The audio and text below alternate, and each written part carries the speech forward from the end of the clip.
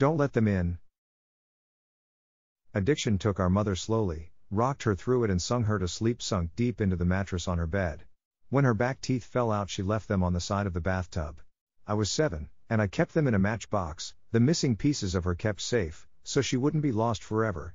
So maybe one day we could put her back together. Our house fell down around us, and we tried our best to raise ourselves. The ceilings had water damage and the bottom stairs had dry rot, and in the winters the radiators would bleed rust. But it was still our house, and Annie made it a home. My sister Annie mothered me, with lopsided band-aids on bruised knees and lukewarm microwave meals. She told me ghost stories and didn't mind when I crawled into her bed later on, too scared to sleep alone. She taught me to dance, barefoot on the living room carpet, music channel on full volume on the TV, shaking our hips before they were fully grown. She always let me shower first so the water was hot, never complaining when she had to make do with cold. She brushed my hair every day before school, even when I screamed and hit her when she caught the tangles. Annie was dark-haired like her father, whoever he had been, but I was blonde. Annie was desperate to be blonde too, like Marilyn Monroe. Like Mom. I think she thought it would make them closer, remind Mom less of her dad. I'd give anything for her to have her hands in my hair one more time, even if it hurt. She moved to New York when I turned 18 and never came back. I still dream about her sometimes. Keeping up with our mother was impossible, and we learnt from a young age we would always be left behind. It didn't make it any easier. When she was drinking light, she would wake us up at 3 a.m. with pancakes, dripping in cherry syrup. Sometimes when the weather was right and she'd had enough being drunk alone, she would call our school up and tell them we had both come down with summer sickness and we'd drive to the beach instead. I remember being 9 years old in the back seat of the car coming home after one of our ocean days, sucking the salt from my fingers. Annie had just dyed her hair blonde, her best friend Jane helping her bend over our kitchen sink. From behind, I couldn't tell who was mother and who was daughter, radio up and windows down blowing the sky. She was drinking heavy, she'd be out all night, hair piled up like a beauty queen, eyes glazed over and ringed with glitter and black. Sometimes she'd be gone a day or two. She would never tell us when. One day we'd just wake up to an empty house and the fridge packed full, post-it note on the front with a smear of Mom's lipstick in the outline of a kiss, telling us she'd be back soon. Sometimes she'd bring guys home, filling the table with beer cans and ashtrays, smoke up to the ceiling, Mom lost in the haze. We'd sleep with pillows over our heads, trying to drown out the music they would blast until the AM, and wake up to strangers at our kitchen table in the morning, asking us where we kept the coffee. When Mom drank too little she fell apart. She wouldn't buy food, refrigerator a gaping hole in the wall. She'd chain smoke, leaving cigarette burns on the wallpaper up by the stairs like the walls were sick and decaying. She barely slept, walking around with blue half-moons under her eyes, knuckles raw. She would scream at the slightest thing. I remember once when I spilled a glass of juice on the couch. She looked over at me with dead eyes and dragged me off onto the carpet and then took every single cushion off the couch and into the backyard and set them on fire. Annie went to watch a while from the window and then sat next to me on the floor, backs pressed against the skeleton of the seats, head resting in the crater of my collar bones. When Mom drank too much was the worst. She'd laugh too loud and too long at anything and everything, until her mouth started to shake and she started crying, at the breakfast table into her cereal. Annie shut down when Mom was like this, went somewhere deep inside herself where nobody could hurt her. She'd stay up until the morning watching old black and white movies on TV, whispering the lines she knew by heart like prayers. When I was 5 I'd cry when I'd find Mom passed out cold on her bed, sure she would never wake up. Annie would wipe my tears, tell me she was only sleeping just like the princesses in my storybook. We'd sit on Mom's bed together and wait for her to wake up. When we were older, I was the one who would pick Mom up off the bathroom floor again and Annie would put her to bed, smoothing her hair off her face and the vomit from her mouth, changing her clothes if she'd pissed herself. Watching them then, there was no doubt that Annie was the now. It was October and I was 13, Annie 16. It was a Wednesday night and Mom had been gone for 2 days. She'd called us that morning from a pay phone, voice slurring down the line, telling us she was having the best time with all her new friends, hoped we were doing fine. When she asked me if I was having a good birthday I hung up on her. My birthday had been the day before. Annie had given me a pile of presents, strawberry lip glosses and glittery nail polishes. I didn't ask where she'd got the money for them. I didn't care. We'd taken the bus to the beach with Jane, eaten the birthday cake she had made for me, sand getting into the frosting. It tasted like sweetness and the sea, and I savored every bite and scrape of sugar against my teeth. We watched the sun go down, Annie snapping grainy photos on her shitty Nokia as I blew out my candles, wishing over and over that Mom wouldn't come home, that she'd just stay gone this time. But that Wednesday night, me and Annie weren't speaking. Anger hung heavy between us, seeping through the floorboards. It began when she tripped at the bottom of the stairs. We'd both laughed, Annie throwing her head back, gap between her front teeth catching the light. When I'd bent to pick her up, I'd caught her breath, warm against the freckles on my cheeks. I let go of her arms and she fell again, hitting the floor and grinning, shaking her hair from her face. Her breath was heavy with whiskey. I couldn't start picking her up too, couldn't watch her fall again and again. Just like Mom, I knew she'd never get back up. I'd stared down at her, blonde hair fallen into her eyes, and all I could see was our mother, and then I was running, feet slamming the hallway like heartbeats turned loose. I'd run for the kitchen and tipped every bottle we had down the sink, shoving Annie back as she fought to stop me, catching liquor on her fingers as it fell. She grabbed my shoulders and made me drop the very last bottle. It smashed between us on the floor, glass shards shining like we'd dragged the stars out of the sky and broken them, pieces we could never put back. Outside through the open windows, the sky turned pale gold, clouds a mess of pink and cream smeared across the horizon. I cried then, watching Annie on her knees picking up the pieces. That Annie, always trying to fix things even when it was too late. The smell of food dragged me from my room, stomach turning traitor inside my ribcage. Annie was cooking pasta, real food not made in a microwave. She'd set the table, Tammy Wynette singing softly from the CD player, Annie gently swaying her hips as she stirred the tomato sauce, rich and warm. As we ate in silence, with every bite I forgave her. Mom never cooked dinner, or remembered my favorite was spaghetti ever since I was a kid, or stayed sober long enough to sit up at a table. Annie wasn't Mom. We were washing the dishes when we first heard it. A moth was crawling down the inside of the pane and I cracked the window to let it out into the dark. From the backyard came a faint sound. I tilted my head to listen as it was coming from far off. Crying. I figured it was Mika, the 2-year-old next door, having a tantrum loud enough for us to catch, or maybe even Lucky Strike, the cat that junkies down the street, begging for food like he sometimes did. I always wanted to feed him when he came around, winding over my ankles, but Annie always stopped me, saying once you started giving they never stopped taking. Looking back, I don't think she was talking about the cat. Annie flipped the Christmas lights strung up around the porch and we sat on the plastic beach chairs watching the skies. When we were little, we'd sit outside and Annie would tell me the names of all the constellations and the stories of how they came to be hung up in the night sky. I had to grow up before I realized she made them all up as she went along. It was a game we still like to play now, making up ridiculous stories for the shapes we could pick out. Ah, yes, that one there is the Coors Light. It got there when God dropped it out of his convertible window and never picked it up, she said, nodding sagely and hiding her smile. Of course, I said, waving my hands and pointing up past the power lines.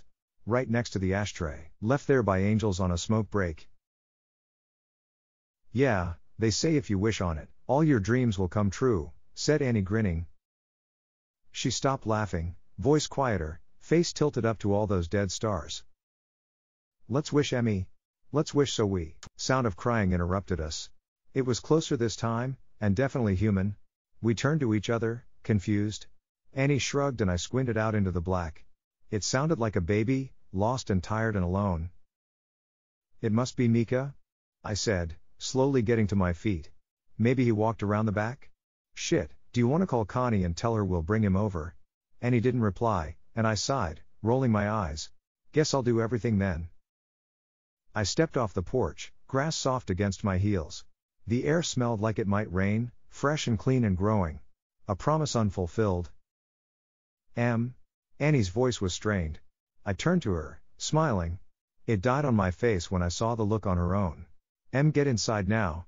She was staring out into the dark, past me, opening the door with one hand behind her, fingers fumbling on the catch. I froze, barefoot in the dirt. I'd found what she was looking at. In the bushes by the back fence was a person, crouched with their knees tucked up neat under the chin, arms wrapped around legs. Their mouth hung wide, softly opening and closing as he cried. Like a child, lost in the dark. Not like a child, but as someone pretending. Mimicking the sound, open and closed out in the blackness.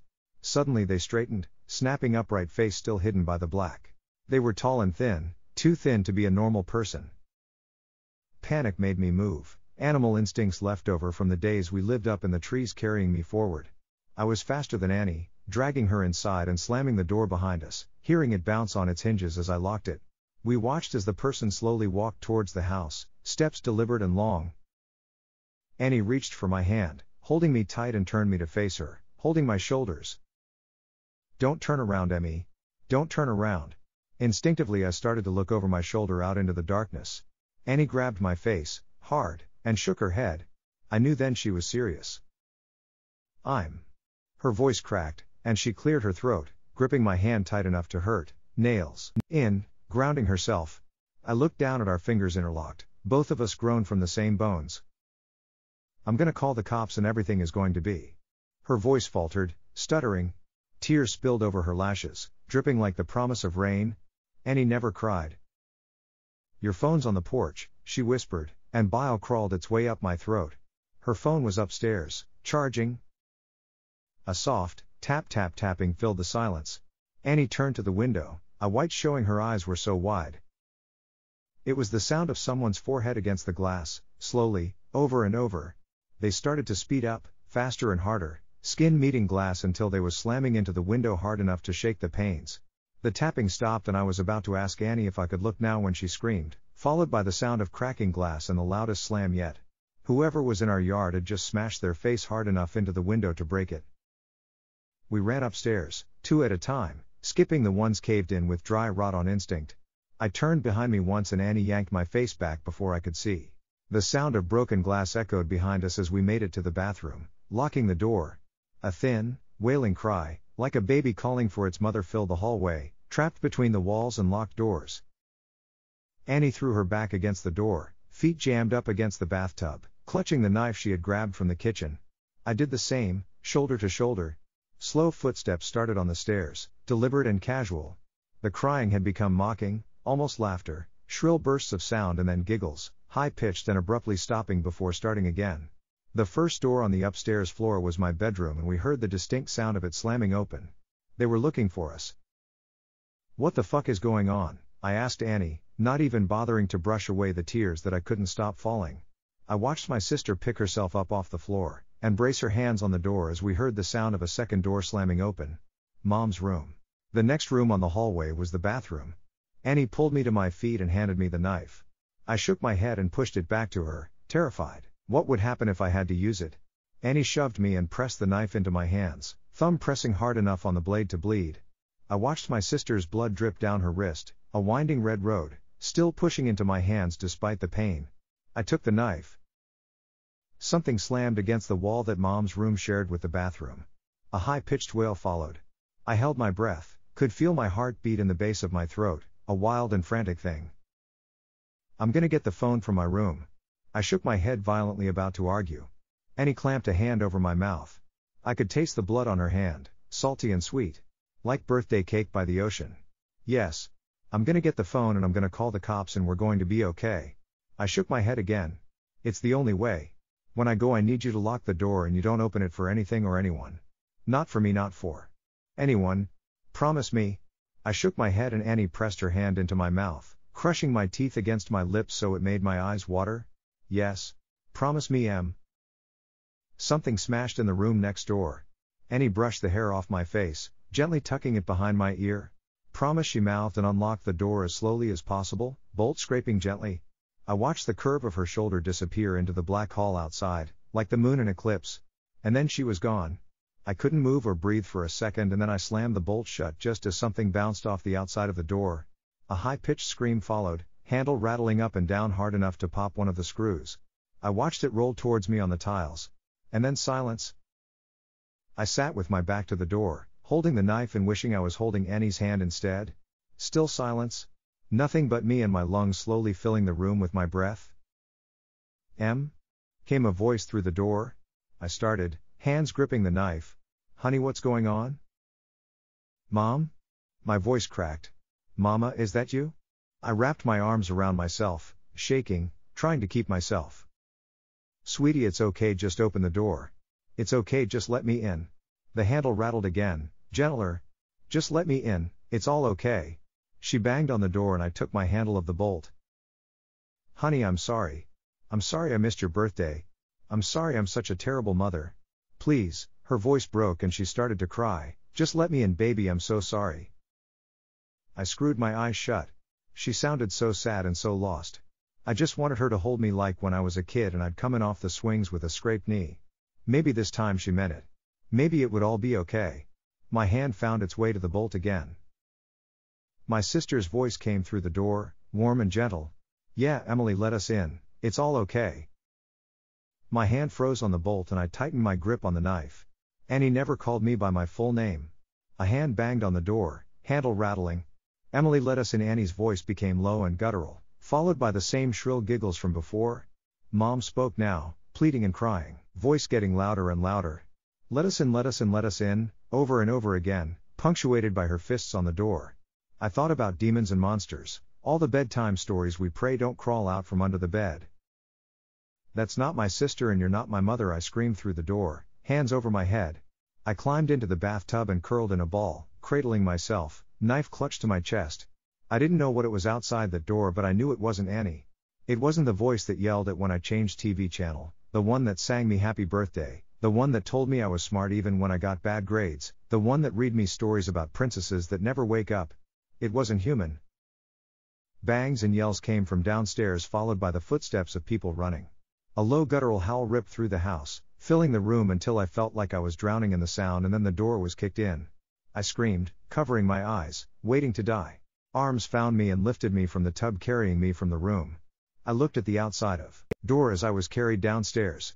It was covered in long scraping claw marks, dragged down to the floor. Pillows ripped apart covered the hallway in soft down, like it had snowed inside. I watched them drift slowly as men in uniforms checked each of the rooms that looked like they had been torn apart by something feral. Outside in our driveway were police cars and an ambulance. In the middle of it all was Annie, bathed in blue and red light as it washed over her, lit up in the dark like a neon angel, face aglow. I threw myself from the cop's shoulder and ran to her, holding us both together, broken pieces and all, standing under all those constellations we made up. Gentle screaming came from the ambulance, which rocked occasionally. Annie gently turned my head away, smiling so sadly it made my chest ache as I understood. Turns out there was no demon. No wild animal or bad men trying to break in. Just Mom, out of her mind on booze and drugs and everything in between, coming to the end of a week-long binge. Something had finally broken inside her head, and this time we couldn't put her back together no matter how hard we tried. Sometimes you fall one last time and you never get back up. Annie had seen her in the garden, blood dribbling from her mouth, track marks bulging on her forearms like unmapped roads, rail thin and desperate for one more hit, one more fix. She'd searched the kitchen for all the drink I'd thrown away, and when she hadn't found it, had come to hunt for the stash she hid in the bathroom. She hadn't wanted me, just the drugs on the other side of the door, so high she could mimic Annie's voice almost perfectly.